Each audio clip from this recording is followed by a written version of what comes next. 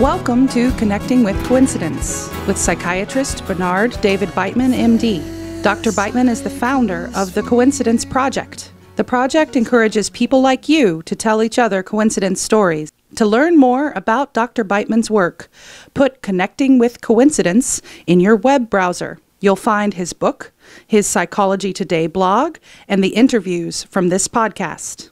And now your host, Bernard Beitman, MD. Welcome to Connecting with Coincidence. I am your host, Bernard Beitman, MD. Yeah, I'm a psychiatrist. And I'm really fascinated by the way the mind and the brain operate together. And psychiatry's got no idea about how mind and brain operate together, except to suggest mind is a product of the brain, which, if you think about it, is really hard to make it up. I mean, how do you explain that? So it appears that mind is somewhat separate from the brain, but connected, and just how that works, because mind is connected also with our environment, as our brains are connected to our bodies, our minds are connected to our environments, our bodies are connected to our environments. So we're all interconnected in ways that we don't recognize in this current way of thinking about our reality on this earth. We are part of where we are. We're not standing by ourselves. We're not islands. Coincidences happen in all parts of life, your life, but you got to notice them. We talk about seeing is believing, but believe me, believing is seeing. That the way you think about reality, especially now, especially these days, the way you think about it is what you see. So I'm asking you to think about your coincidences and to tell each other coincidence stories and to read my upcoming book coming out September 13th called Meaningful Coincidences: How and Why Serendipity and Synchronicity Happen. The order link for you on YouTube is below, and please also subscribe to our YouTube channel. It just helps get the message out. This story of mine is entitled June 21, 2022, not too long ago. A new friend of mine named Josh, who loves to josh around and might be best known as a joker or something like that, but he loves to josh around. And Josh introduced me to a person who could quack like Donald Duck. I could also quack like Donald Duck. Learned when I was 5 from Richie across the street, who was 7, and I can still do it.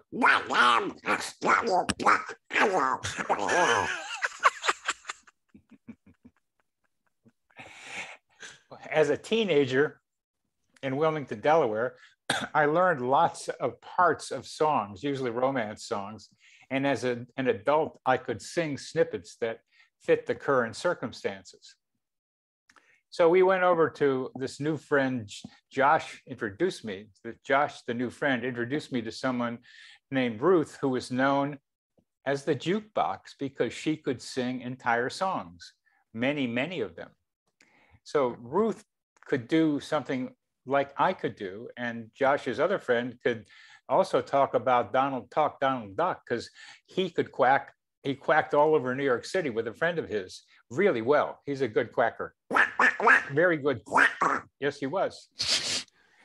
On that same day, Josh and I spent a time recapturing my hippie days from the late 1960s in San Francisco. So Josh, on the equinox, connected me with the play periods of my past. My you must remember this, as well as my hippie days in the late 1960s. So thanks a lot, Josh. That was a lot of fun that day. That was a lot of fun. It was great to meet you, Bernie. And yeah, so. Well, let me go on with the intro. Go on with the intro. Go ahead. We'll get you rappy. So who is Josh Silver? Well, he spent 4 years as a devotee of Swami Muktananda, and he's got a master's degree in counseling psychology. He raised 5 children, 1, 2, 3, 4, 5, with his wife of 28 years, mostly free of media, especially during the first 10 years. He ran a nonprofit organization devoted towards helping low-income fathers be better parents. He's an active member of Deep Time Network, a worldwide organization to use the universal evolution story to inspire and unite us in a shared global context. And he spent the last 5 years barefooting. He's been barefooting, meditating on the earth, the sun, and the miracles of creation for about 4 hours nearly every day. Welcome to Connecting with Coincidence, Mr. Josh Silver. Thank you so much, Bernie. What a treat it is to be here with you and to meet you and to get to play in this amazing universe with you. Well, thanks. So I'll share some about the what you were talking about, because I had synchronicities around that too. And it is interesting that right outside me is I see the Golden Gate Bridge right back there, San Francisco. Yeah. As we speak. This guy is in Tiburon right now, ladies and gentlemen, north of San Francisco. That's where he is, with the Golden Gate Bridge right over his left shoulder. Okay, we can't quite see it. And so, I just remember hanging with you and being so delighted you bursting in the song. And of course, and I can't remember why you burst into Daisy, Daisy, but you did. And I joined in because that's one of my favorite songs. It's Daisy, Daisy. You want to do it together? Yeah, we have to, because a lot of people probably don't know it. Ready? Daisy, Daisy, Daisy, give me your answer true. I'm half crazy all for the love of you. So let me just finish. It won't be a stylish marriage. I can't afford a carriage, but you'll look sweet upon the seat of a bicycle built for two. So I sang that with you in Charlottesville, Virginia. Then I got, right after that, I got a plane to go to something called Lightning in the Bottle in California. And so I arrived there and I get a ride to my camp from somebody. And who gives me a ride but someone named Daisy? So I'm singing the song to her and she drives me to my encampment, which I don't know these people, but this is where I was told to go. I go there and sitting right outside the encampment are two bicycles built for two. Daisy took me to those two bicycles sitting there, one for you and one for me, Bernie. And, right. Yeah. and then of course the Donald Duck thing. Since I'm in California, the story is that I was helping you reconnect to your hippie days, and we took a couple of hits of cannabis, and which had been given to me by my friend. And I said, well, let's call him up and tell him how much we're enjoying it. So I call him up, and then all of a sudden he starts, I call him up, and this is what happened. I'm talking to my friends and saying how good it was. And this child walks by with a dad, and you just start talking Donald Duck to the child, just spontaneously talking Donald Duck to the child. And then I lost it, because my friend is the only person who's on the phone, is the only other person who I know talks Donald Duck. So I had, so I just heard you guys doing Donald Duck back and forth for a few minutes, and I just was just roaring with laughter. And so, of course, so Donald Duck and Daisy Duck is his love interest. So Daisy was there too. And I'll just say the last thing is that in terms of global consciousness, I see that we need to bring the masculine and the feminine together, the yin and yang together. But if we bring the masculine and feminine together, we need both of them. But the female has to have top billing. We have to put more importance on the feminine.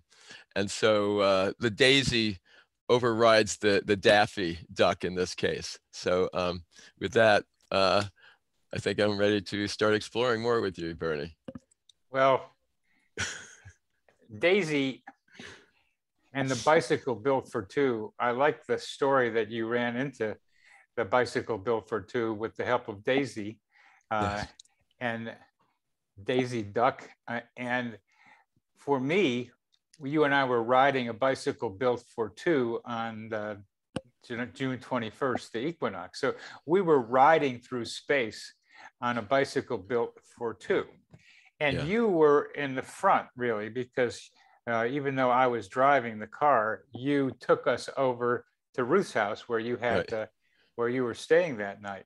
And I tried to warn Ruth about my bursting into song, and then she told me that she was the jukebox. So what was that like for you to do, to see that Ruth and I could do songs like that? Yeah, well, it's I mean, of course, being in your field, I mean, we create a field around us, and I know you exist in a synchronicity field. So it was delightful for me to see that, and also natural, like coming to expect that synchronicity is the fabric of the universe, and that to the extent that we're not trapped in our more smaller way of looking at the big picture, if we're not seeing the big picture, to the extent that we're just free to be in creation, then synchronicity is happening all the time. And so to welcome that and to see it as a natural part of this amazing creation. So yeah, and that's a lot about the way you're living these days after having been a parent for a long time. Right. 5 kids and a major responsibility for raising them. Right. However, Dr. Coincidence, otherwise known as me, likes to be able to look at personal responsibility in making it happen. So even though the universe, however you think about that, and it's like the fabric of the universe and that's what happens, yes, that's what happens. And I'm trying to suggest to people that these things happen a lot. Pay attention to them. I'm trying to be able to say that in a way that people can recognize, which is why I'm glad you're on the show with me, because that's how you experience things. But you. Yeah, I can respond to that. Can I respond to that? That's where we're getting to. Please do. Okay. So yeah, the alignment with creation, the alignment with how life unfolds is the realm of synchronicity. And so to the extent, so I've right, and taking responsibility for things makes us more aligned. So I feel like one reason I'm so open to it now in my life is because I fulfilled my responsibility in terms of in Indian society, and that's my spiritual home is India. They talk about 3 phases of life: the youth student phase, the householder phase, and then the sannyasin phase. Like the last phase of your life, after you finish raising a family, then in India, traditionally, you're free to go join the monastery, go to be with God, to go access that. And I believe that's what I've done. And the fact that I completed 28 years until my son was 18, being in the home and raising this family, and now I'm available in whatever way. But that, because I'm rooted in that, then now I can open to the ineffable. And synchronicity is the way the ineffable shows up here. So beautifully said. Beautifully said. Beautifully said. You're having more fun than being in a cave. I'll tell you that. I mean, that's what those Indian guys, some of them did. They go up in the Himalayas and disappear, supposedly. Yeah, well, I mean, you're free to join. I mean, traditionally, I've heard it as free to join the monastery or go to, but my monastery is nature. Yeah, my monastery is the earth. It's everywhere. And of course, I just have to say the daisy. I just thought of this too. Daisy is a flower. You were talking about daisy, so that another connection back to earth, because will be aside. This isn't about synchronicity, but I see that the global consciousness is in such despair because we're separated from nature. That's the primary thing that's going on. Say that again. Say that again. The primary dis-ease is being cut off from nature. We're not at, and so everything else is a symptom of that. And this has been a process that's been going on for, many. I mean, it got exacerbated by agriculture 10,000 years ago, and then it's just been a continual and increasing separation from nature until we have a world now where there are people who will go through life and never have a direct experience of nature, will never touch it even, which is so anathema to our spirit and our well-being. And so synchronicity would necessarily lead us back into this connection to nature if we fall, if it's guiding us to alignment with the creative genius of the universe. Yeah, and that's part of the reason that I wanted to talk with you on podcast, is that you know that experientially, that you connect with nature, and that connects you with a greater consciousness, makes you feel more part of it. And that's what it's so important, a message to have. I want to keep with that question, but there's also a nagging question that I want to get through here because I'm still so curious about it.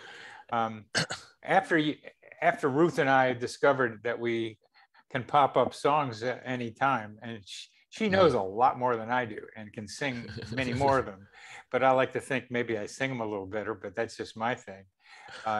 You also were connecting with a woman on YouTube, and what we're watching her do a meditation while we were taking a walk by the river. Right. And so suddenly she's thrust in my face on the phone, and you're getting me to quack with her. What was that about? Getting you to quack with her. You wanted me to quack at her. You don't remember? I got lost in all the quackery, I guess. In the quackery. Okay, that's good. You got lost in all the quackery. Well, one of the important questions is, how has synchronicity guided you in your life? Mm-hmm.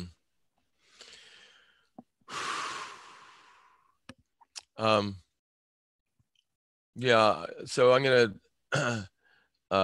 tell the story, and it looks better on paper where you can see the letters and the words, but this has been a guiding thing for my life, which is my daughter's birth. First daughter. My first daughter's birth, and so we came up with the name Hana Maya Joy, and Hana Maya, and I didn't know anyone named Hana, but I liked it. It's the Hebrew word for grace, and so the day after we had a baby naming ceremony, and the next day I was at a wedding, and the sister of the bride, her name was Hana. First person I named was Hana. Her middle name was May. So Maya is M-A-Y-A. This woman's name was M-A-Y. So Hana May.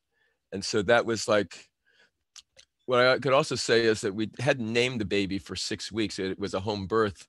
And we only named her the night before at the temple. This is official naming. And so there's a lot of question, is this right? Even this whole having a child was very questionable to me. Like, is this the right thing to do? And so that confirmation of that synchronicity. And then I called my grandmother and I said, Grandma, we finally named the baby. We named her Hana. And she said, I had a cousin named Hana Mayer, M-A-Y-E-R. So when those two things happened, it made me aware that there's something beyond me that's operating, and that my mind, I might have doubts, but there's something bigger than me operating here. And I was coming from a place of service, and I trusted my place of service where I was coming from. And this was a confirmation that this was right, this family. And then there's a further confirmation that a year later, I'll just say this quickly because it's also very significant, that my Hebrew name is Yahshua Yaakov, Y-A, and my wife's name was Mary Manning, M-A-M-A, and I'm Y-A-Y-A. So you put that together and you get Maya, and which is also representing the masculine and feminine forces. So that made me even more aware there's something bigger going on here, and that my job is to surrender to these forces, which synchronicity is how it shows up for me. I've spent 46 years on a spiritual path done lots of meditations, but I've never seen a vision. I've never had any kind of non-ordinary psychic phenomenon, but the world talks to me. That's how I align with something that I'm on the right path. It keeps me on track. I think it's very important to say what you mean by the world talks to you. And I think I know what you mean. I think it means, what it tends to mean to me is that it's like, I'm here in this reality.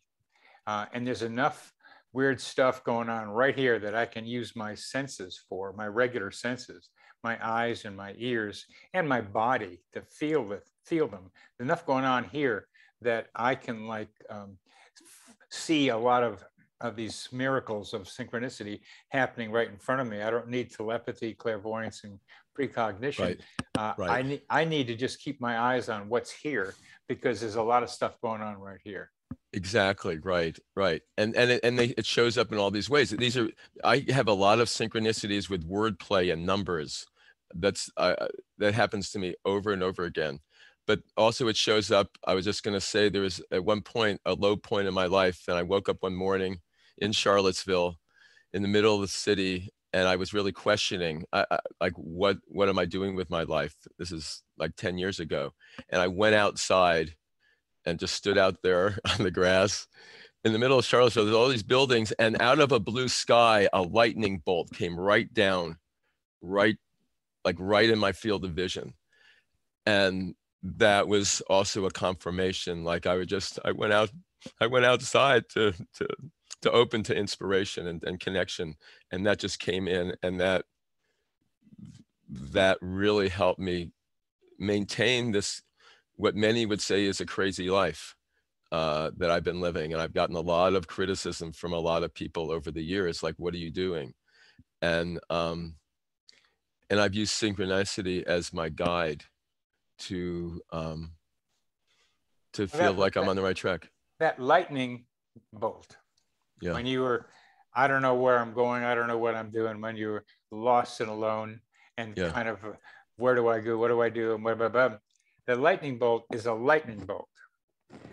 There is we'll call it just a lightning bolt to start. Okay. They do that a lot. Yes. It happens a lot. It doesn't necessarily happen right when you go outside, when you're and ready. It doesn't happen in a blue sky. It doesn't happen without any storm anywhere. Without any storm. It does sometimes. There's like it does, right. It's called a bolt. It's a bolt from the blue. Yeah, it happens, but not that commonly. And it happened right when you walked out. But it's a lightning bolt, and you have a question. So it's a good illustration of how coincidences like this one don't tell you what to do. They're guides. They're not commands. How do you relate?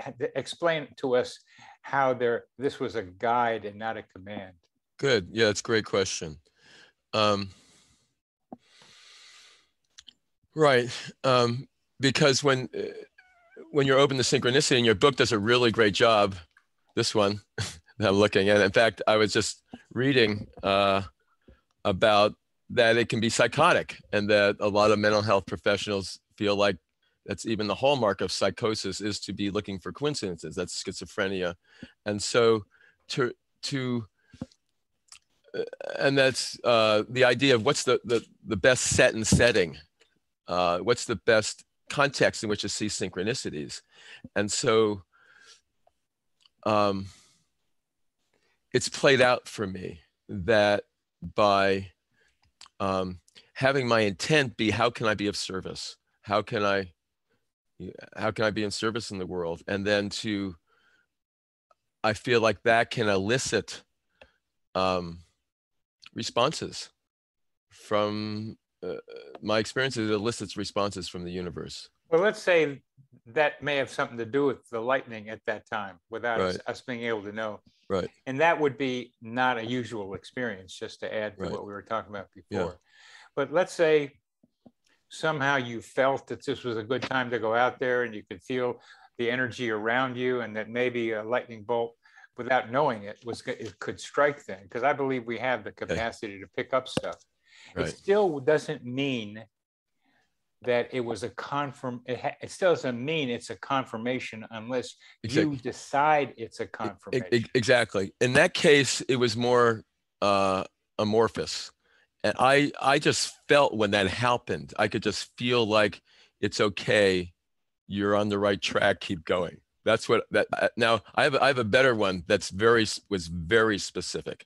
Well, let's I want to hear that one, but let's stay with this one. Sure. That we can interpret these low probability events in a way that suits us. Right. You needed confirmation. You got something that you could interpret as confirmation. And that's your final decision. And that's important for the people listening and watching to know that, is that it can happen. They're guides, potential guides, but you decide what it means for your decision about what you need to be able to decide about. Right. And that's why I go back to what I said, the optimal set and setting. For me, the optimal set and setting is how can I be of service? That's the optimal set and setting. And then because you can have synchronicities that are going to confirm your psychosis. And we all have our outmoded strategies of operating the world that lead us off track. And so synchronicities, if they're everywhere, are going to show up and they can reinforce that. And that's where mental health professionals talk about, get concerned about that this is leading you off from the rational. And that's, I guess that's an important point too, is that to me, there's this rational world that operates, that's so phenomenal, that gives us all this technology and so many things. But there's something that's beyond that. Creation, like it's not rational that it's a particle and a wave and they're simultaneously happening. That, I mean, there's all sorts of, quantum physics has all sorts of things that's not rational, but it is foundational of what's happening here. So, so we need to include that. We need the rational and the, however you want to say it, the beyond rational or whatever, the context in which the rational arises within. Yeah, the context within which the rational arises. Very good. Very good. You make me come up with meta-rational. Yeah. It's about rational. It isn't rational. It's something else about it that, since I like talking about meta, but that's when you say meta, I think of physical that way. There's physical and there's metaphysical. Yeah. But it's rooted in the physical too. It's not separate. So much of spirituality is like separate from the physical, and that's synchronicity is a way to bring them together. Yeah, I agree. I very much agree. And let's talk about you as a Kabbalist. Okay. Because you have the earmarks. You have the earmarks of what the Kabbalists do, Josh. People have a lot of different ways of getting mystical, getting up into higher consciousness. But the old Jews of the Kabbalah in Svat in Israel in the 1500s, for example, but other places before that, were into what you're into. They're into wordplay and into numbers. And the numbers and the words were clues to how things work for the Kabbalists.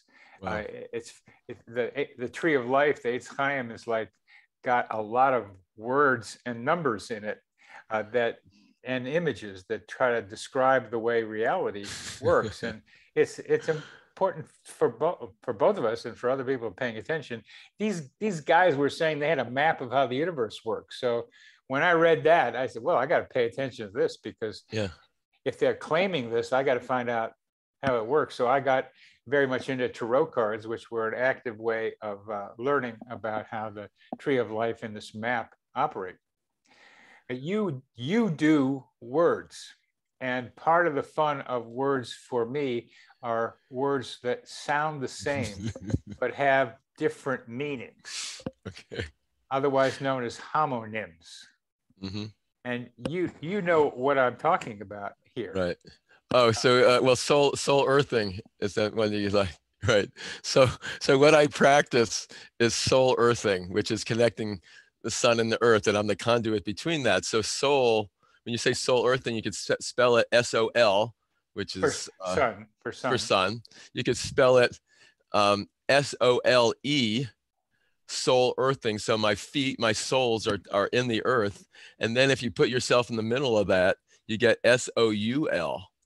And so then you're in the middle of sun and earth, which is also how I refer to myself. I refer to my identity as I am a product of the 4.5 billion year history of sun and earth, and that which brought all this forward. So I expand my identity to be that 4.5 billion year process.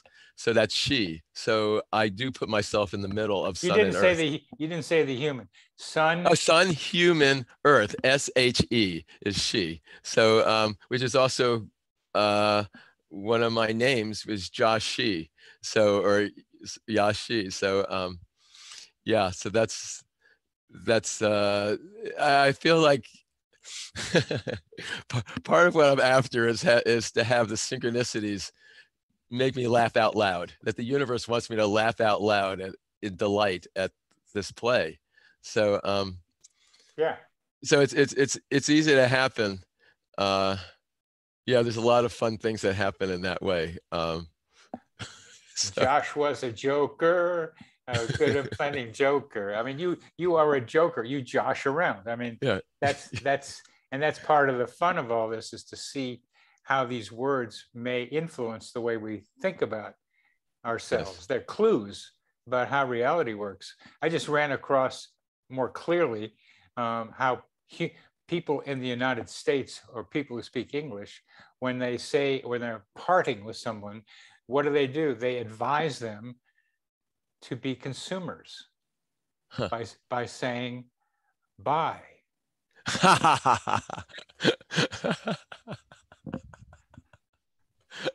Yeah, perfect. So we need a new one. And there's a couple more with that. I mean, there's buy, as in BYE. Yeah.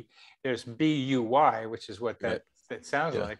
But there's by the by. There's passing by. And there's the by that's come to mean someone has two sexes, who's both by, who's interested in sex from the. So the word by has 4 homonyms associated with it, 4 words spelled differently that have the same meaning. And the Kabbalistic way of looking at those is to say there's something about all 4 of them that ties them together somehow. Mm-hmm. And then you could be BI to be I. But anyway, sometimes you can go too far. Sometimes.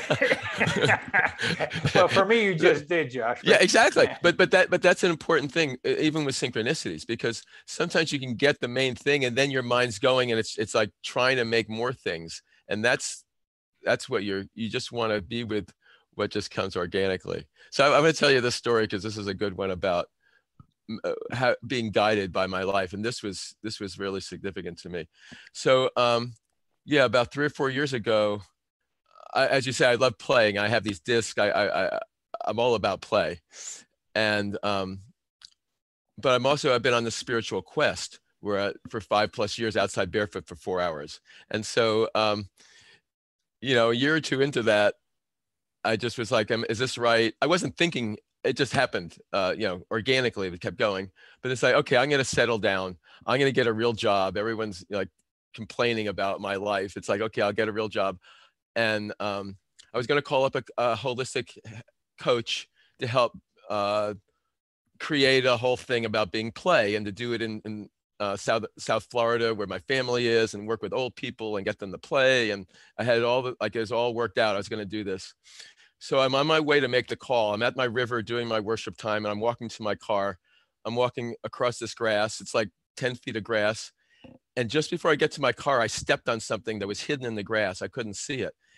And it was glass, and it punctured my foot. Oh. And what it was a votive candle that you put a candle in. It was like the glass surrounding it. And it had already been broken. And there was a part that was pointing up, and it punctured my foot.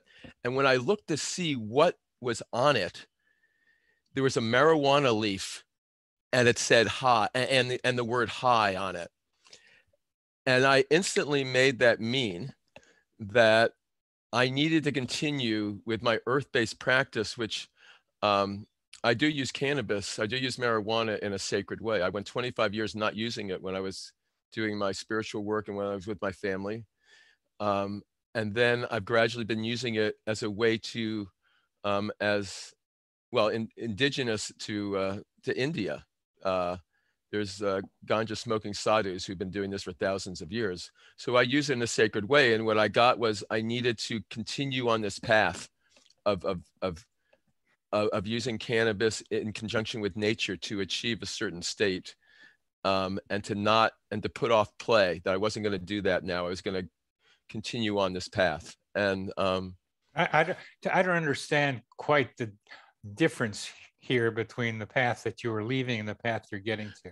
If I was going to move to Florida and do play, where at the time cannabis was way not legal, and it was just, I was going to just do the outer, like I'm going to do something out, rather than my life has been surrounded with, has been focused on developing these inner qualities and this inner alignment with creation.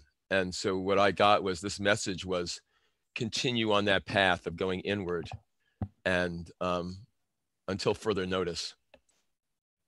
And how did you make that interpretation, Josh? Because it was a cannabis leaf that punctured, what punctured me from the earth, coming out of the earth, was a cannabis leaf.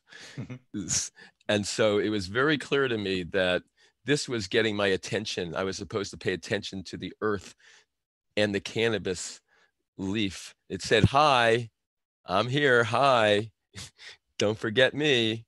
And so that's what I did. That's how I used it to guide me. Yeah, it said, hi, I'm here, go into nature. So what did you end up doing? Well, that, as I said, I've been standing outside barefoot for 4 hours a day. But did you go to Florida? No, I didn't go to Florida. No, I'm sorry. So I went to the, I mean, I had a call scheduled for 8 o'clock in the morning. I got on the phone with the person, and I said, hi, I thought I was going to do this coaching thing with you and have you, set up a website and all that, but I just decided that I'm not going to do that now. Hi, Vika Yum. So you took that message. Again, it's like lightning. You puncture your foot on a votive candle glass, and there's a marijuana leaf saying hi on it. It's still, you have to interpret that. You have to bring your own Right. experience to that. And your own experience was, I'm going to keep going to the outer world. I'm about to, and do a coaching thing, website, blah, blah, blah. But somehow in your calculating, and this is so important for people listening and watching us, is that in your calculation, you took that as, no, you've got to go into nature and barefoot and use cannabis as part of nature, the way the gurus that you knew about were doing it in India. Yes. So that you brought your own past experiences to this interpretation. Yes. And at a decision point that was crucial for you. And I have a lifestyle where I have a lot of freedom. And so that makes it more easy for me to get a message and not be attached to how I'm already doing something. I don't have a path. I don't like say, this is what I'm going to do. And it's always co-creative. I have an intention, and then I play with the ecosystem to help guide specifically how it arises in the moment. Beautiful. And what you're trying to tell us is that the information for what you need is just right in front of you. You don't have to get deeply mystical. You just have to pay attention to what's now, because what's now expands way out there, and you can see these things as messages to you that you need to be able to pay attention to, because you're more fluid than people caught in rigid ways of behaving. You're able to loosen your direction and move with the flow of what you're interpreting the coincidence to mean for you. Yes. Yeah. Yeah. Now I see what you, how you stepped on the glass and stepped into nature more deeply. Yeah. And it was in grass too, of course, which is another funny thing, right? Smoking grass. It was in the grass. Nobody uses grass anymore, Josh. I know, but I do. I do too. I'm glad you do too. I know. We're old hippie fogies. Yeah, old hippie. It's the weed. They're not weeds, man. The grass is prettier than weeds. But anyway, weeds. But that's what it is. It's weeds. Okay, I'm gonna do my song now because it fits. So it gracias, it's the gracias chant. Gracias, gracias, yes, yes, yes, yes, yes, yes, yes, that's gracias. Then it's grass is us, because we are connected to the grass. And of course, I do that. And then grace is us, grace is us. So I chant that. And so it's all three. It's combining the grace, the universal. It's providing the gracias, thank you, thank you, thank you to this ecosystem and all of life. And then grass is us, connection to the earth. Thank you, thank you, thank you for that. So it's the wordplay that links the three worlds together. Yeah, well, that's what I love to do, because they are clues to you and could be to others about how things operate. And what you did was go from the lower to the middle to the upper. And that's what you do with your sun, human, and earth. Yes. Here's my question for you about the soul, for example. The soul, we talked about a little bit, the play with SOL as sun and SOUL as the person's soul, and as SOLE as the soul of the foot. You punctured the sole of your foot. You've punctured your soul. Yes. What's with that? How do you do that one? Well, you know, a lot of traditional cultures and practices is about, you know, cutting yourself and bleeding and connection. I just with a friend in Joshua Tree, and he just stopped and he bled him, you know, he punctured himself so he could share his blood to connect to the tree. And so yeah, so that's just a way of, and that as you say it, I'm thinking it's also bringing together inside and outside to play with the polarities. And then blood is the life force. Like it's the water. Physically it equates to water, the flow, blood. And so yeah, what a beautiful. I mean, thanks you for even enlarging that I was punctured. I mean, my soul was punctured. Yeah. By nature, and that's how I feel. I feel like she's. I don't use the word puncture, but she's just taken me. Like I am hers, and she uses me, and that's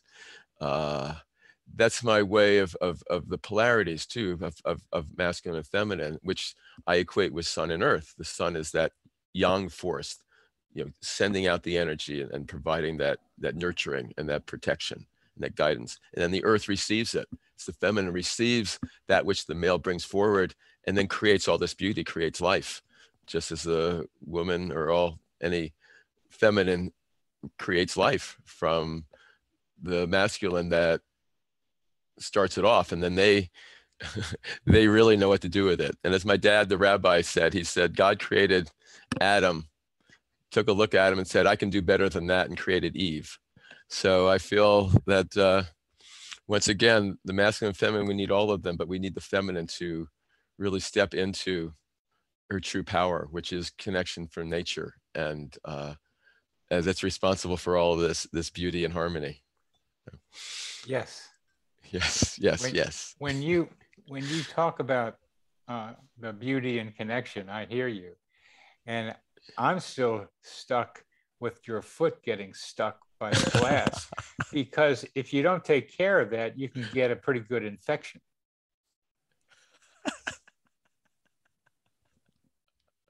Yeah, you could. Did you have to do anything?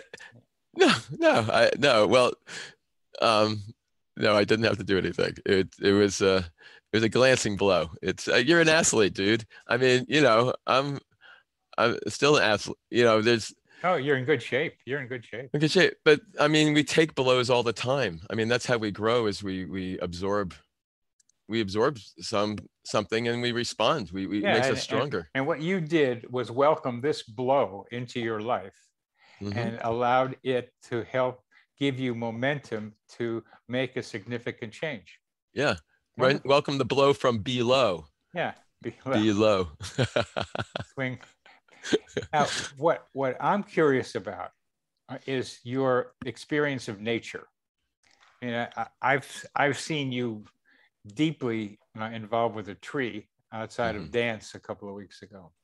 So I know that you connect with trees and other living things out there that ain't human, but are natural out there. So tell us about your experience of nature and what role synchronicity might play with your experience. Well, we'll see if synchronicity weaves into it. But I'm going to focus on my experience of nature. As I mentioned, I was with this teacher for 4 years, Swami Muktananda, who practiced guru-disciple relationship. And well, I'll just weave synchronicity into it because we're on a synchronicity show. So I met Muktananda, whose name means the bliss of freedom, on July 4th, 1976, our bicentennial. So that was a good day to meet the bliss of freedom. On the 40th anniversary of that, I knew I was going to have a rebirth. And what I experienced on that day was that I experienced myself being born, or recognizing that I am a child of the Father, Son, Mother, Earth. That I, as I said before, I'm this 4.5 billion year process that they've been involved in.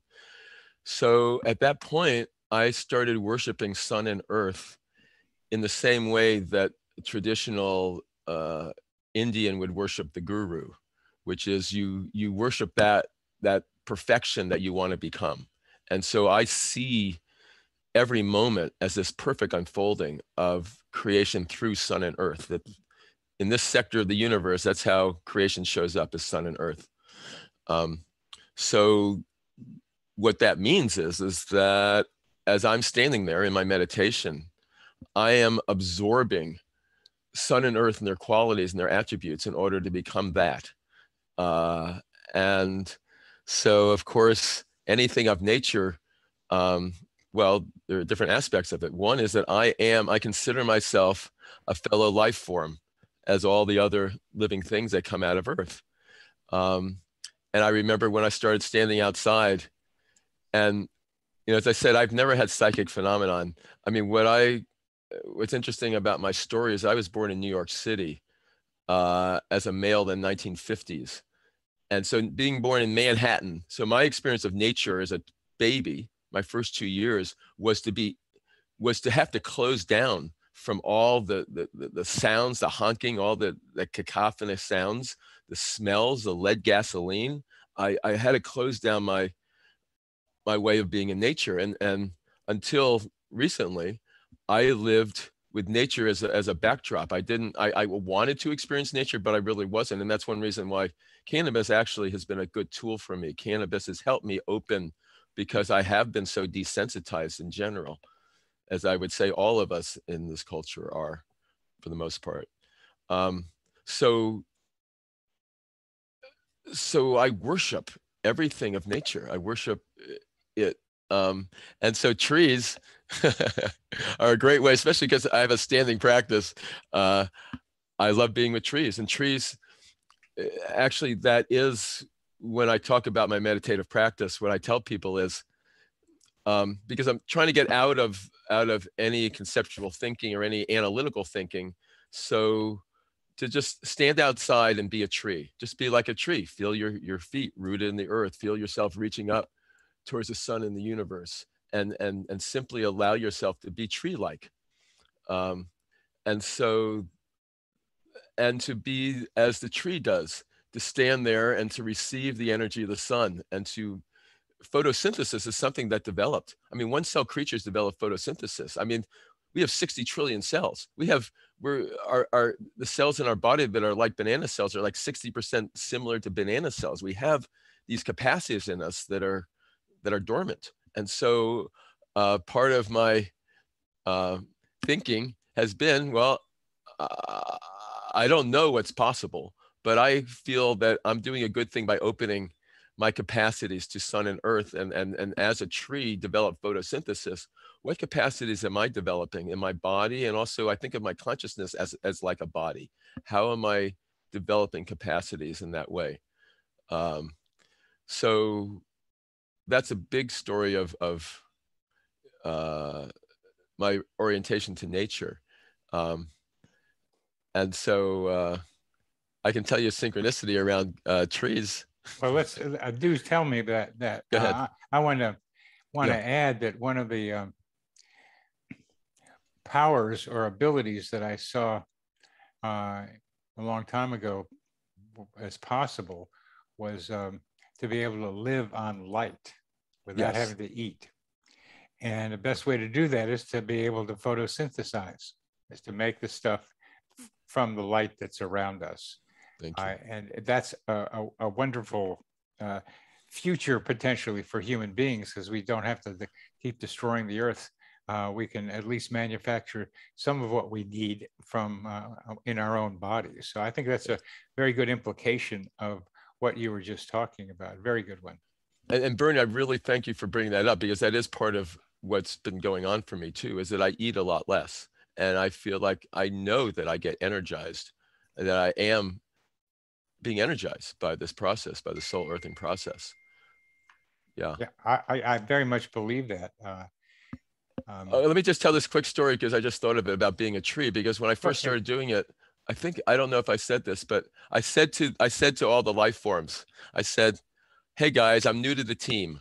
I don't know how to do this well, but I'll just show up and do the best I can. But just take me as I am. I'm not very good at this.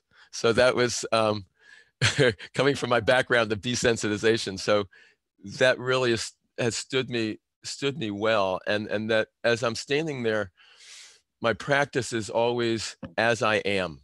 Like I want to be with creation as it is. And the access to that is as I am. So I'm, I want to be open. I want to have these amazing experiences, but it's always served my being just as I am. And then things come to me rather than me trying to have experiences or get experiences. I just trust that whatever I need is freely given to me.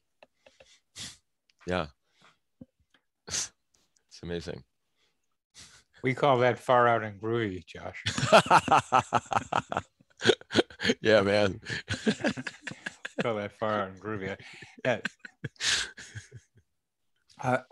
I think there's a back and forth on that one. I think you've got to set intentions and then you got to let them go, which people talk about a lot, but there have to be useful, potentially possible intentions, and you set the stage for them to happen. And you've set the stage for you by just being you. I mean, to just be who you are now is a wonderful thing to be able to do. And you're able to do that more and more. And stuff happens that seems to be able to confirm that this is a good way for you to be running around on Earth, being sun, human, Earth connected as the she, running around making and spreading the fairy dust of your experience to other people, because part of what you're doing, and you kind of know it, is like trying to get other people to be themselves, to be now, and to be able to connect with the trees and the non-human things that you go out and say, I don't know what I'm doing, so please just take me the way I am. What kinds of things happen to you when you go out into the forest and you say that and experience that? What happens? That's a great question. Hold it, because what you said sparked a great thing about what I was thinking about bringing this forward, which is through dance. Like dance has been foundational for me to build the muscle of being open and being authentic. And I just say that because we met at dance. I only know you because we danced together, and you do that too. And so that is to me is the ideal way, is authentic movement, is that our body is our soul signature. and how we move in this moment is how we show up. And so, and to do that with other people is also, is a whole, I can talk about that later, how powerful that can be. But so I'll go back to your question now. What did you just ask me? That when you open yourself up and say, I'm me right now. I'm here, I'm me. I'm here with you. And I don't know what I'm doing, but I'm as much here with me as you, with being who I am right now as I can. And so the trees and other living in the forest somehow respond to that. And that's what I'm asking you about. How do they respond? Well, I thought you were going to ask me how I respond to it's it. Both. What comes up for me. Yeah. And, all sorts of things come up spontaneously from the field. And so, so when I'm out there, I'm just allowing. So I think in terms of right brain, left brain. Ian McGilchrist he just wrote a 1,500-page book after a 500-page book about right brain, left brain, and just so there's simplistic way of thinking about it, and I'm sort of going to draw on that. There's the holistic, and then there's the individual perspective of it, and so I go back and forth between those two as I'm standing there. So I can be standing there as that which worships sun and earth. So I feel a natural arising of this awe. So my mind will go to, oh my God, it's 100 million miles away, looking at the sun, 100 million miles away, and this is this beautiful warmth on my body, and I'm just in awe of that. I'll go into breathing practices where I'm breathing in the universe, holding it inside myself, and then sending it into the earth, and then reversing it. So there's breathing in the earth and holding it and breathing out to the universe. So they're breathing practices that I've developed that have come to me.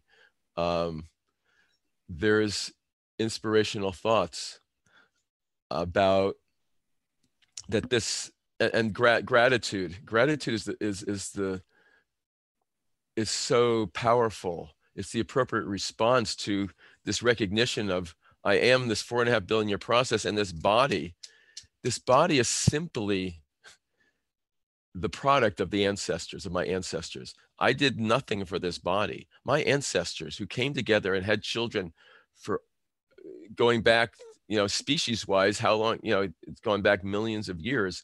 All of that is, I experienced an upwelling of gratitude for all of that went into being here.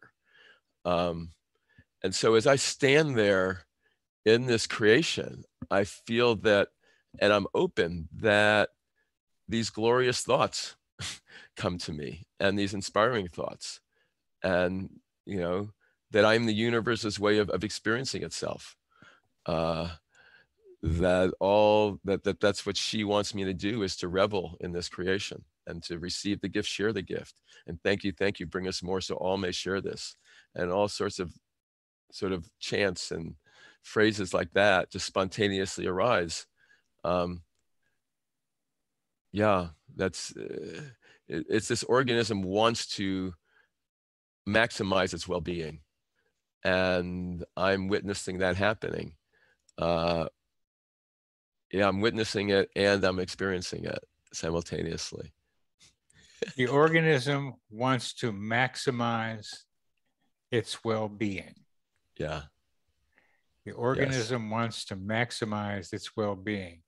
Yeah. And so your organism goes out there and says, I'm just me right here. This is me.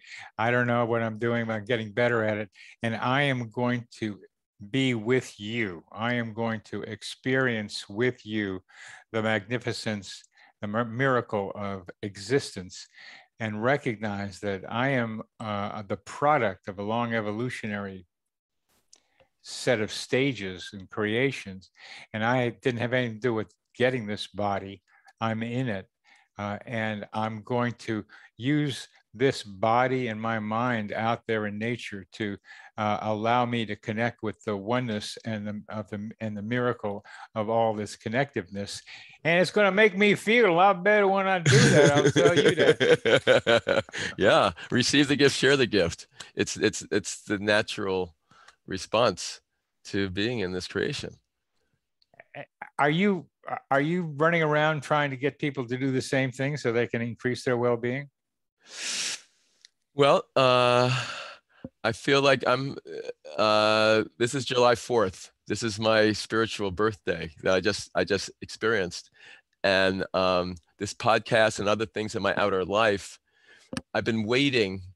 I do it whenever I dance, whenever I'm with people, I'm interacting with them. But in terms of a bigger way, I see this podcast as this time of launching me into being more outer. Like I feel like I've completed this inner cycle on this just this past birthday. Just happened July 4th, and so and I see the outer world organizing me towards sharing this in a more systematic, formal way.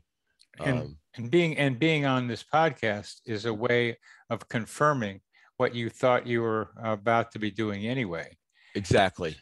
And that's synchronicity. The fact that we met and we had this great connection. You saw me with the tree. I mean, all these things, daisy, all these things led for this to happen in order for this organism, like now the organism, the well-being it's looking for is to how can I spread this in the most natural, joyful way. And that's what you're doing on this show. That's what you're talking about, which is Yep. kind of why I wanted to be on this. I mean, your nature connection, but also we had a good time. I mean, yeah, man. That's the idea. It's like have a good time and learn something at the same time. That's the whole idea. Have experiences to expand yourself, because having a good time, having fun is like a way to do it. And how do you do that? You do that by immersing yourself in the present, which is what we did on the river, and just getting into like the rappity-dappity stuff and getting to like feel it and know it and go for it. And then one of the cool things was you wanted me to separate from you so you could listen to that YouTube or watch the YouTube video of the woman who was doing the meditation. Right. And that was so cool, because it's important to when you get in a good connection with somebody to be also able to separate it, because this sine wave thing of connection and disconnecting Everything just is so important to be able to, yes. Okay, Josh, I've had enough of you. Well, you had enough of me. You wanted me gone. And then I said, okay, well, okay. But then okay. And then so we separated. And then I started walking myself back. And then you showed up. I said, get out of here, Josh, with reading this. I'm caught up with myself. So when you're having a good friend and you can say stuff like that and know that you're not hurting anybody's feelings, but just expressing how you're feeling in relationship to that person, that's an important part of being able to relate to somebody. I've used that now since then to be able to feel freer about saying yes or no, goodbye, hello. And that I appreciate that learning that with you. Yeah, cool. Well, I love the sine wave because one of the motifs that plays throughout is playing with the polarities that we live and how to do that. And polarities are everywhere. It's the nature of life on Earth. Yeah, and light is a play of the polarities. Okay, so as we get to the end of this, and we're about to end, I'm going to ask you the question I've been playing around with. Okay. If everything contains its opposite. Yes. Because the sine wave contains the polarities. What's the opposite of everything contains its opposite?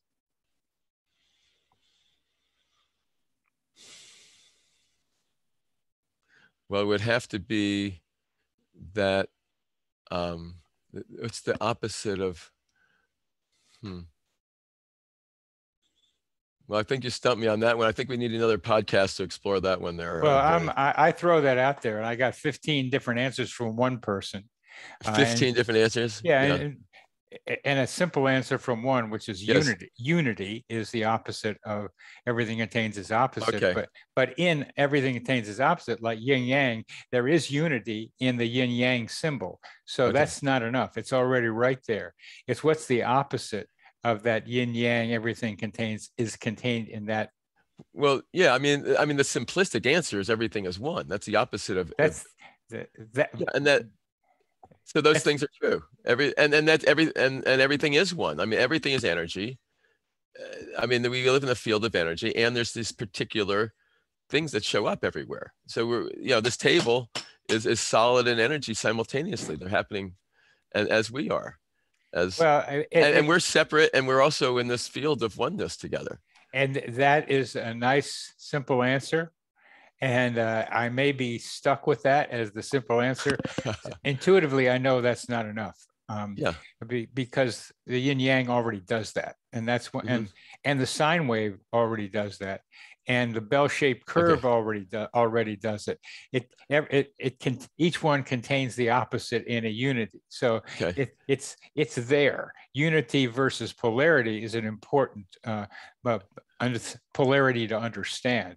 Unity, polarity, and maybe that's all we're talking about, but it's already represented in those things. So I'm still like no, I have another answer for you too, which is the mystery. So exploring the mystery is another name for creation, and so it's a mystery what that is, and that's for us to explore, and that's sort of the childlike take. And I'll end with this, that the whole point, I mean, the integral Ken Wilber and all those guys, they talk about, the need to include and transcend, and we're not including the child in us very much. And so we have to have that childlike awe and wonder and play. And play is the nature of child. That's how a child learns. They're growing, they're playing. That's their work, is to play. That's how they learn. And that's it. We didn't stop learning that way when we, turn 13 or something, or turn to an adult. We still need to play as a way to maximize our capacity to assimilate information and move with it, and to integrate them. So good. That's it's great playing with you. That's a wonderful. It's great playing with you, Josh. I mean, that's a great place to end. The need to be better in touch with the child inside of us. And what I'm learning to do more is recognize the child in another person, because that helps to play with that person, to see that there's a child in there that I'm trying to be able to play with. Yeah. Well, yeah. I look forward to playing with you again. Well, yeah. So, well, thanks for being on the show, Josh. It's fun playing with you. I agree. That's so great. Thank you, man. Thanks so much. Appreciate it. This psychosphere is our mental atmosphere, like a hologram of cosmic consciousness.